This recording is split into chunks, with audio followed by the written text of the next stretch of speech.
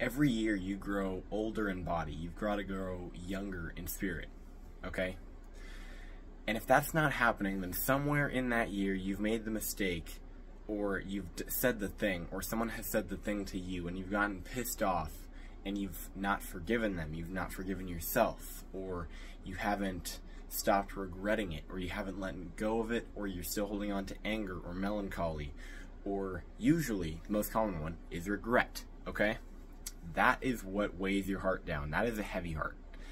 So this is different than vibration, different than your vibrational frequency, in the fact that these are little chunks of information, of coding that you have been programmed with throughout your life, and you are disassembling them and acquiring the knowledge that you need from them based on your life circumstances. So what that is like popcorn deshadowing.